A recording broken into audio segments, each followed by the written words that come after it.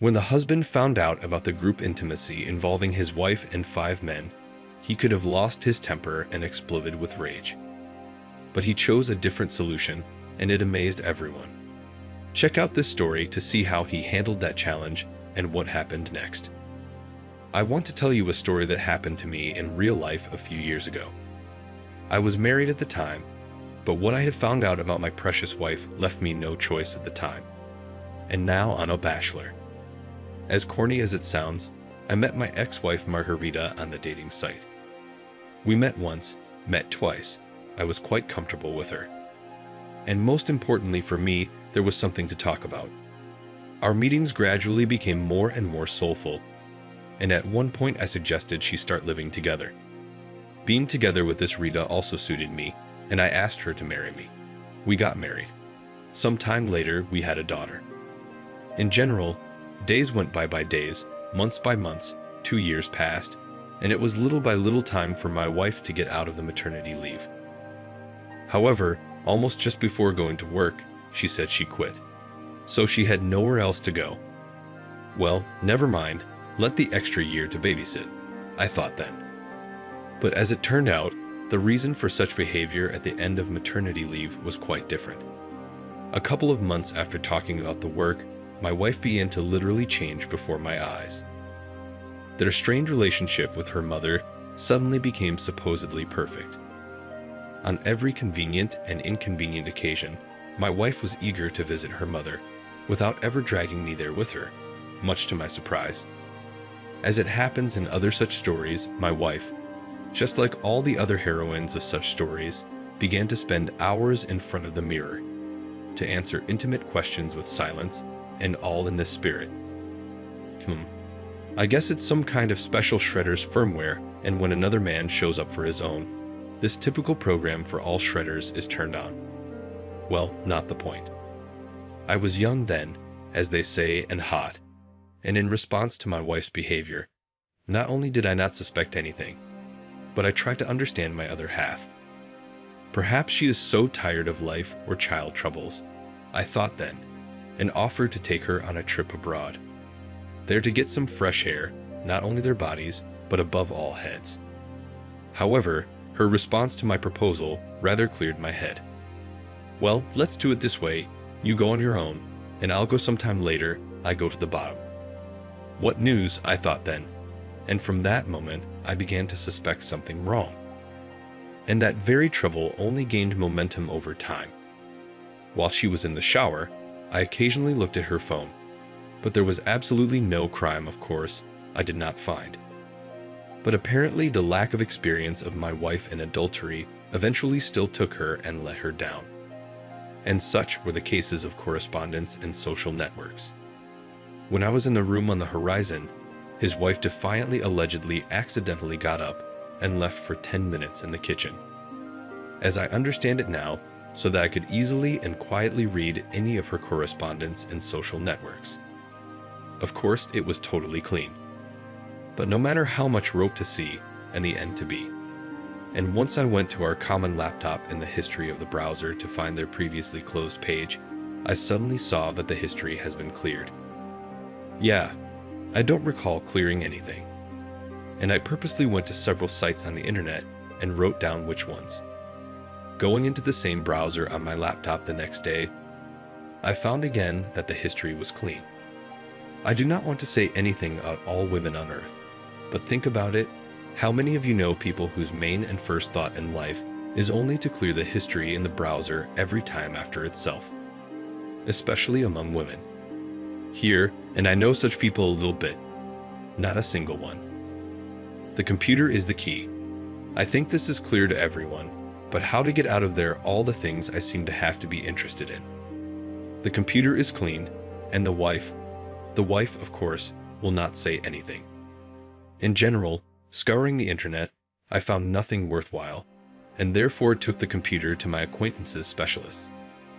Well, there you go, they said in the service center, and explained that when you press the 3 keys and after entering my special password, the program will take screenshots of the entire screen and everything that happens on it, but only for the first 30 minutes. That's probably enough for me, I told them. and after a couple of days, I was almost speechless. When I went into the program and looked at what my wife was up to, I cringed. Before my wide-open eyes, flaunted her secret email, in which she conducted all these correspondence. To be precise, there were 5. From the correspondence, I learned that she had long been as if divorced, and that these 5 knights of the deer were ready to take her in and support her only for her beautiful and long legs. She pampered them with pictures like this too, knowing how to tease them and hint that there might be no more sequels like the last one. You have to hand it to Margarita. All 5 of the guys were, at least judging from their conversations, fairly well-off citizens. And judging from her impressions that I had read about the expensive restaurants, they had already quite confirmed their income to this right. Anyway, I was sitting in front of my laptop and didn't even hear the front door of the apartment open behind me. My wife had come. What to do? I got up from my chair, but suddenly I thought that a scandal would make no sense. She knows perfectly well that sooner or later I will find out. And accordingly, scandal is in her plans. And she is sure she is ready for it. What then is to be done? Flashed through my mind. But my wife's next question immediately told me everything and prompted me. You won't have 1,000 in debt? Margot asked me, and I suddenly remembered that she's unemployed and incomeless. Plus those 5 friends of hers, she was obviously chosen for their large salaries. It remains to be that this will be her weakest point. In giving money to my beloved wife, I immediately helped, but also with my calculation. In such good spirits, my wife became talkative later in the night. And right after that, which usually happens at night, I waited until she fell asleep and took a picture of her and myself next to her without a face. In the morning, I photographed our marriage certificate, put the newspaper with the date on our own bed, photographed her, and already from my mailbox sent all these pictures to all 5 comrades. And as I understood from their expressions afterwards, to take a divorced madam, lying to themselves and to her husband, with a so-called trailer, was not desirable among them. And that same evening, I had a conversation with my wife. Pulling the cat by one place is not my habit, and as soon as I brought all her secrets to these 5, I also advised her to go to her mother. The apartment was and is mine. It was bought before the marriage, and accordingly the only thing my wife is allowed to take is her washing machine. But only if there will be something to pay for the work of the movers. That's pretty much how it worked out. She, for some time, still asked to give her this laptop. Apparently in a telephone it has kept contacts of not all this 5. But she does not know yet that its message to them will not make any sense, because before it to them already contacted me. I'd want to tell you a story that happened to me quite recently a year ago. I was in complete shock when I accidentally found out that my wife was cheating on me. But the way I found out about it surprised me even more.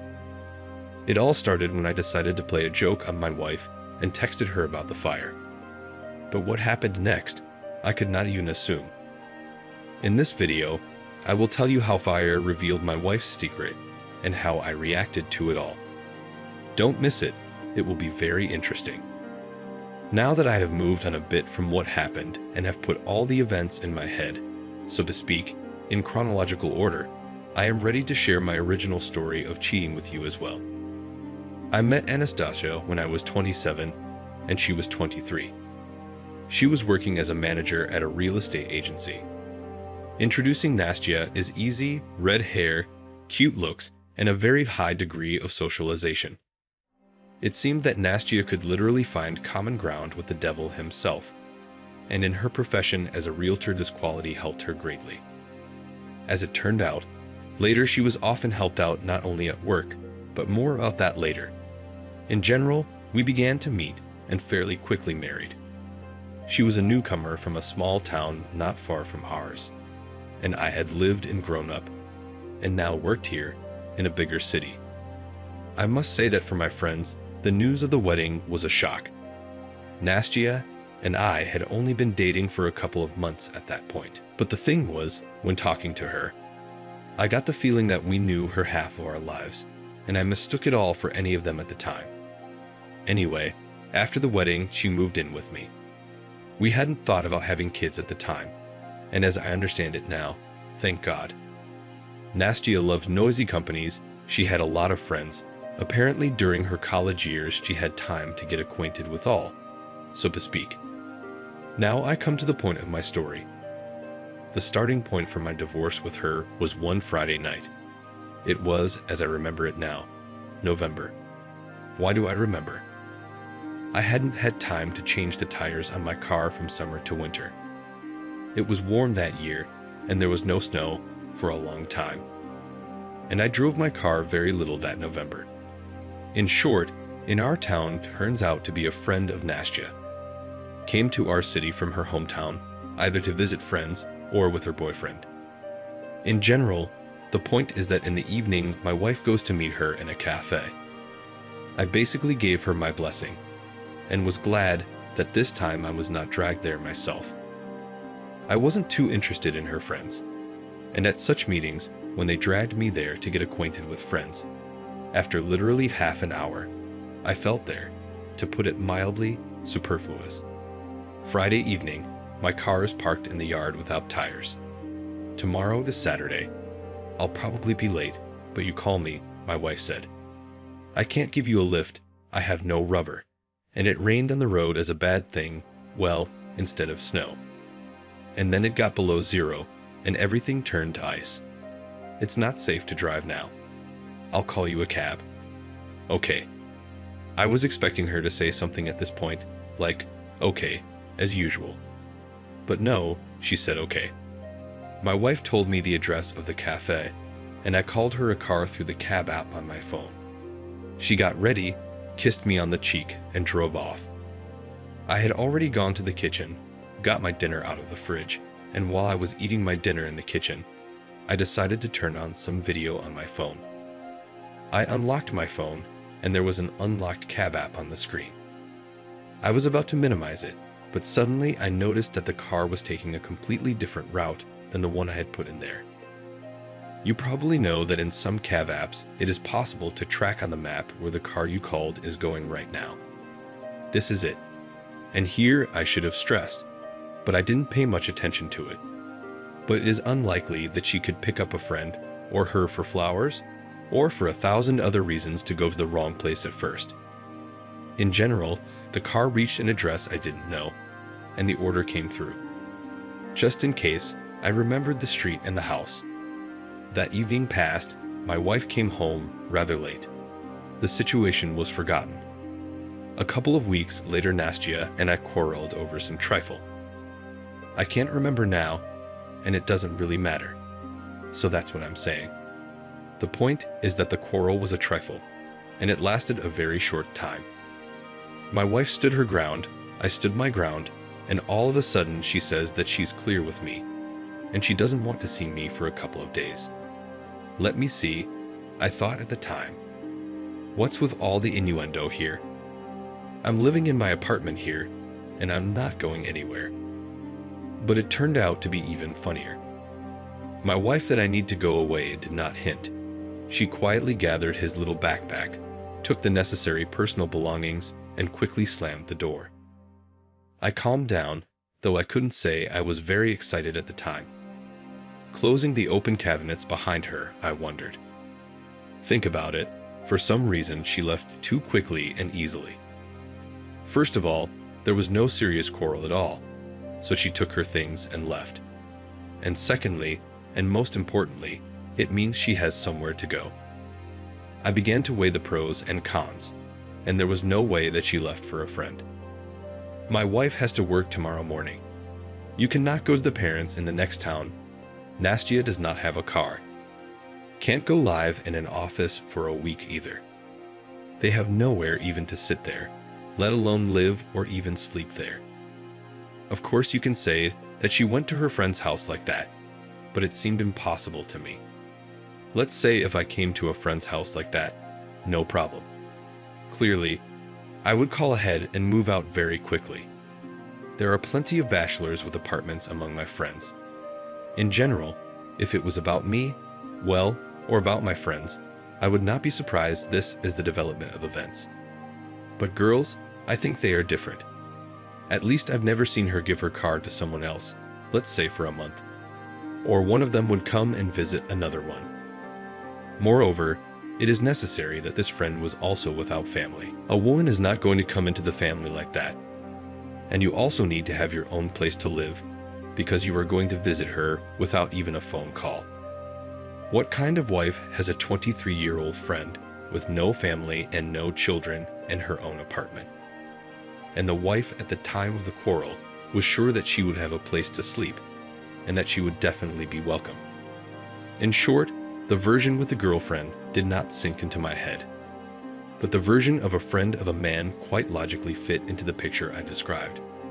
However, while I was thinking about it all, I heard the front door opened. My wife had been back for less than an hour and a half.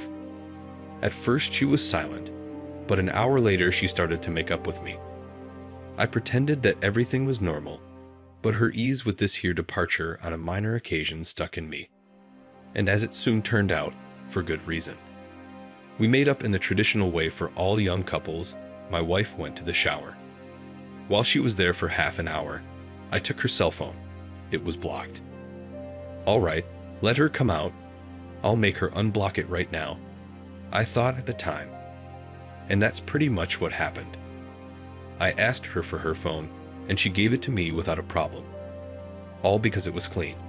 I didn't see any dummy calls, or rather unfamiliar numbers. She had 1,000 in her number she was using for work.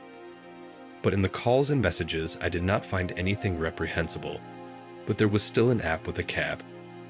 I looked into it and then saw that 3 hours ago, she had already ridden to this very address that I had already seen here a couple of weeks ago. Well, there are two possibilities here. Either her friend really lives there, or it's the address of the person who made me horns. It was pointless to ask my wife. We had made up now, and I could not hear any confessions, even emotionally. I began to remember if there were any other signs and shifts, but I couldn't remember anything.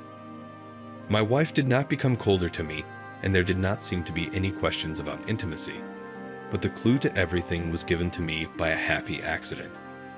She'd again decided to meet her friends after work. It was Constitution Day in mid-December, and they had a lot of lawyers at work there. Anyway, she said it was too late to wait for her today. Alrighty. I got home from work in the evening and decided to check it out, just in case. My heart wasn't in the right place. I knew which of my colleagues they were hanging out with, but I didn't have their phone numbers. Where could I get one? While I was thinking, I realized I didn't even need one. I went online to my wife, and in the list of her friends, I found her lawyer colleague. I texted her, congratulated her on the holiday, and asked if she would ever celebrate. And as I think is clear, no one had ever celebrated Constitution Day with them.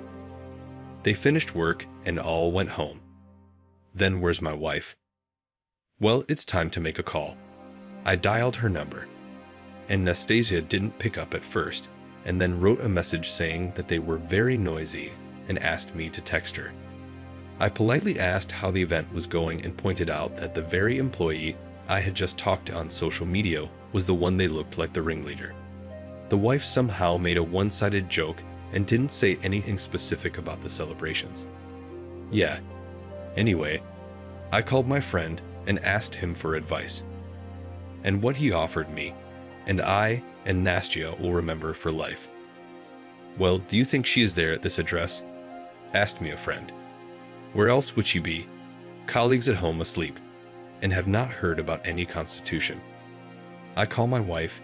She tells me about the party. That's it. But that's the address. That's all I got. What we did was this. A friend and I drove up to the same house, where the wife has not for the first time. And how do you find an apartment, even if it's here? He and I were standing in the frosty entrance, and judging by the numbers above the door jamb, there were 50 apartments in the entrance. My friend suggested the solution. You're not going to knock on every apartment now. Besides, if your wife is there, they won't even open the door for you. You can't stay in the car till morning. Just call her and say, "Fire," and let her come to the house in a jiffy. And if no one comes out in 5 minutes, she's not here. You call her, tell her the fireman made a mistake. You don't have it, and that's it. As much as I resisted such nonsense, but we could not come up with anything better. I wrote to my wife what my friend advised, and in 3 minutes my wife and her friend, who was quite a man, ran out of the doorway. The wife was in a fur coat over her blouse. The man was in a jacket over a white shirt. They ran to his car, but on the way they met me and my friend. What a meeting! How are you? I did not expect, my friend asked my wife. In general, as it turned out, Nastia's socialization was an 11 out of 10. She still wrote me for a while that it was nothing to her. It's just her acquaintance. And with all her heart and soul, she loves only me. But most importantly, an hour later, I shuffled out of my apartment and thanked fate that I received this life lesson rather cheaply and without consequences. If you like this story, don't forget to rate it and like it. Thank you for watching.